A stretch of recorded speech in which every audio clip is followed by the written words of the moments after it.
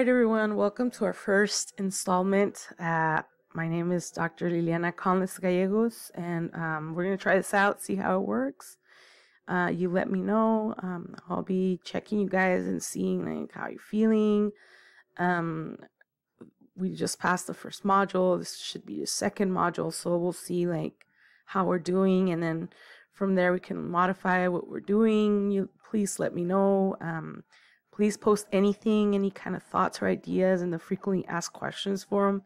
That is before you email me.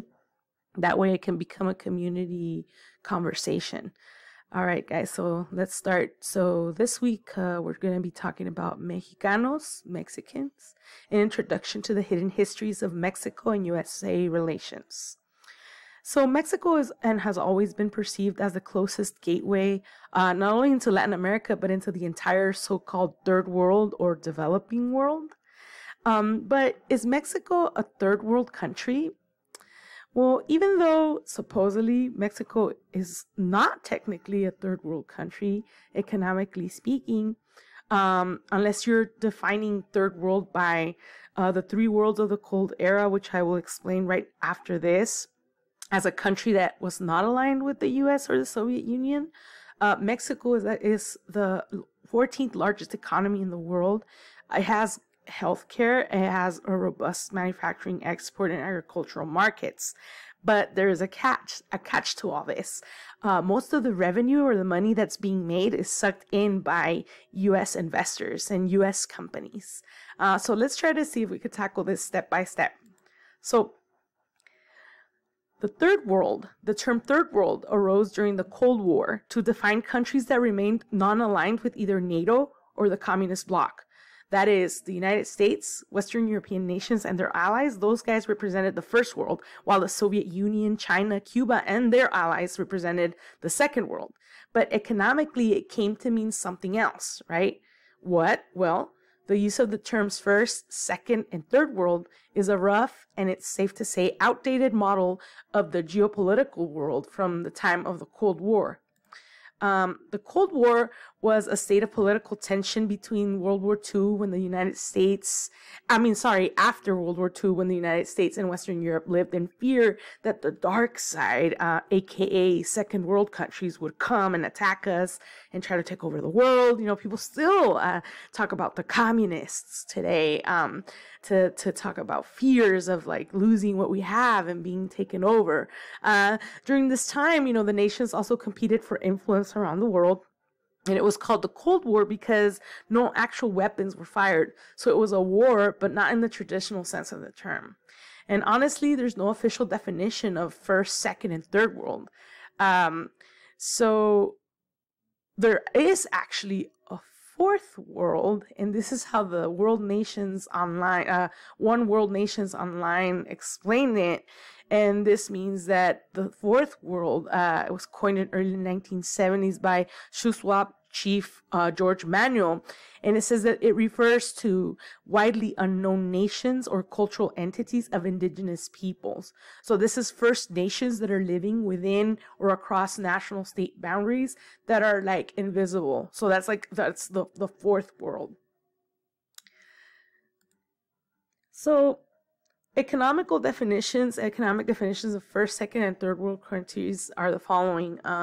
The term first world refers to so-called developed capitalist industrial countries, roughly a block of countries aligned with the United States after World War II, with more or less common political economic interests. North America, Western Europe, Japan, and Australia. Countries of the first world graph on Prezi, and top 10 countries that make the most money are there. You can see it. Like, I'm using Prezi. Sorry, I didn't tell you, but that's the program that I'm using. So you're going to see the graphs there. So the first top graph should explain the GDP, or the amount of money that each country is making. And those are the top 10 countries. Now, the second world refers to the former communist socialist industrial states that were formerly the Eastern Bloc, the territory and sphere of influence of the Union of Soviet Socialist Republic. So today, Russia, Eastern Europe, for example, Poland, and some of the Turk states like Kazakhstan, as well as China. So these are the countries of the second world, as you can see there in that list. Of course, guys, please pause the video as much as you want. You don't have to try to keep up if I'm going too fast, or if I'm going too slow. You could also try to see if you can make it go faster. I am hoping to upload this to YouTube, and I know that you can do that there. So feel free. Now, third world are all the other countries, right? Today, often used to roughly describe the developing countries of Africa and of Asia and of Latin America. So the term third world includes, as well as capitalists and communists countries like Venezuela or North Korea, and also very rich countries like Saudi Arabia, and very poor ones like Mali. Third world countries, classified by various indices, their political rights and civil liberties, the gross national income and poverty of countries, the human development of countries, and the freedom of information within a country. So what makes a nation third world? Despite ever-evolving definitions, the concept of third world serves to identify countries that suffer from, for example, high infant mortality, low economic development, high levels of poverty, low use of natural resources, and heavy dependence on industrialized nations. And these are the presumed developing and technologically less advanced nations of Asia, Africa, Oceania, and Latin America. So third world nations tend to have economies dependent on developed countries and are generally characterized as poor, with unstable governments, having high rates of population growth, illiteracy, and disease. And so a key factor is the lack of a middle class, with impoverished millions in a vast lower economic class and a very small elite upper class controlling the country's wealth and resources. That's why there's been a lot of talks lately about whether or not the United States is a third world country. Most third world nations also have a very large foreign debt, which we also have. So, man, this is starting to sound like us here in the United States. It's a bit grim. Yet Mexico is still imagined to be the one country representative of the third world, like the gateway country, even though the economy is not so bad, and they are assimilated into the political and economic formats of capitalism. So how interesting, so this is a mystery, right? To talk about Mexico and U.S. relations, I guess we could do it in two different ways, One way is we could stop pretending that Mexico is a whole other separate country, independent from the United States, because the United States and Mexico are so tied together, both culturally, politically, historically, economically, that if Mexico fell, the U.S. would fall right with it, and vice versa. So in order to do this, we're going to have to ignore, to think that both countries are separate, we would have to ignore vital parts of history, the formation of this region we now call the United States of America. And not just history, we would also have to forget current policies and market relations. One example would be, the supposed war on drugs, drug consumption and distribution, the control of the CIA over the drug trade, and their overthrowing of powerful narcos or drug lords by uniting with other narco families and groups and then turning on them afterward as well. So the USA has also sided, with revolutionary movements that were enemies of their enemies. So indirectly, they would prepare rebels with warfare and tactics within the school, for example, the School of the Americas, which was a sort of boot camp where people would be taught guerrilla tactics in order to sway history onto the U.S. outcome of choice, what they wanted to happen. So many good leaders who were not fully into the idea of their nations being subordinate to the United States way of doing life, by protecting their natural resources of the countries in questions, many of them were murdered by U.S.-backed forces to just get them out of the way. So in turn, many dictators were appointed within Latin American countries in this way. Dictators that were willing to sell out their countries to benefit the U.S. economy and political power to grow.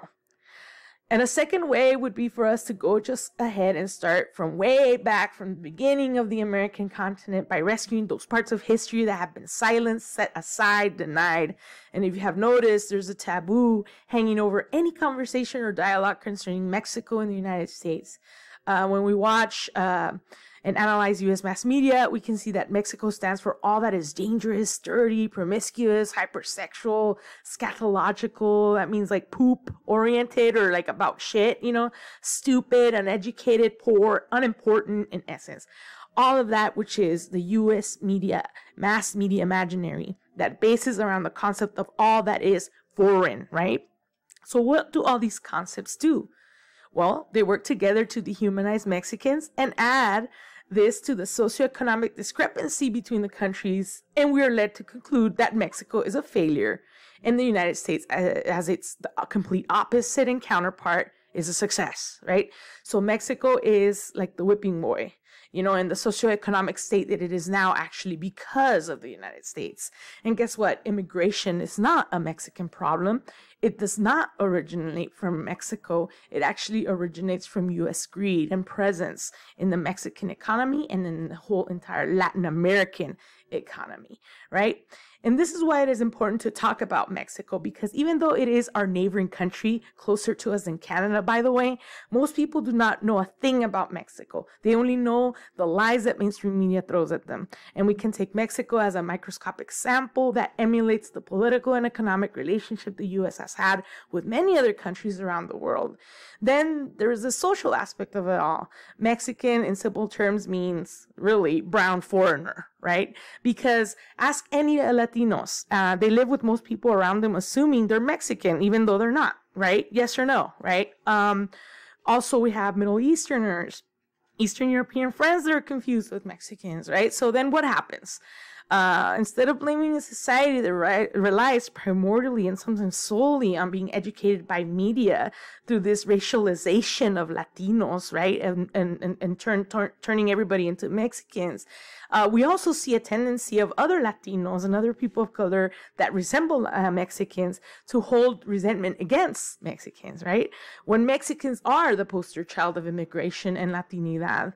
So what usually follows if you go, hey, you're Mexican, there's firm denials, and that are not simply lines of, no, I'm not Mexican, I am whatever, but it's more like they're like, ew, I'm not Mexican, like I'm not a lowly Mexican, I'm Brazilian, and it's like that thing that you're listening to there between the lines. That's the logic of coloniality that I will be introducing to you next week when we start talking about what's going on in the brain and the back end of all this like kind of interactions that we have every day in everyday life, right? Another example of this logic of coloniality or hierarchization of identities is when Chicanos say that people who still speak Spanish are below them, or like they're paisas, like they're like less than them, or also Latinos or Mexicanos who look at Chicanos and go, you don't speak Spanish, you're not a real Mexican, right? Or Latinos who tell other Latinos that they cannot be Latino because they don't speak Spanish. So not just Mexicans, right? So if you are Latino, there's another question. Why are you so white? You don't look Latino, right? Or if you're black, you can't be Latino. Or if you're Asian, you can't be Latino. And all these divisions of identity, that's racialization. That's what that means. Racialization is kind of like when you expect a certain group of people to have the same physical attributes and the same color skin and the same like nose or profile or whatever. And that's very racist, right? Because that's not how the world works. That's just like a way that we are forcing onto the world. So anyway, just because you were able, for example, another one, like when there's people who think, oh, I'm Chicano and I made it in the United States. It's just that you guys are lazy, right? Get it together, And just because you were able to move forward in this pyramid society, it doesn't mean that it is possible for everyone to do that. And it's kind of reminiscent of Dave Chappelle's skit. I don't know if you're familiar with Dave Chappelle, where he talks about Oscar the Grouch, and then he says that all the kids are like mad and they're like, get it together, Grouch, like telling Oscar the Grouch, and then he's like, bitch, I live in a trash can. It's like you guys are so separated from reality and you're not even acknowledging the fact that I live in a freaking trash can. Like, how am I going to compete when there's no such thing as the same reality that you have, I don't have, right? So someone has helped you to get where you are. Someone has to help you in some way or another. And if you say nobody helped you, then maybe you're just a person that has really bad memory.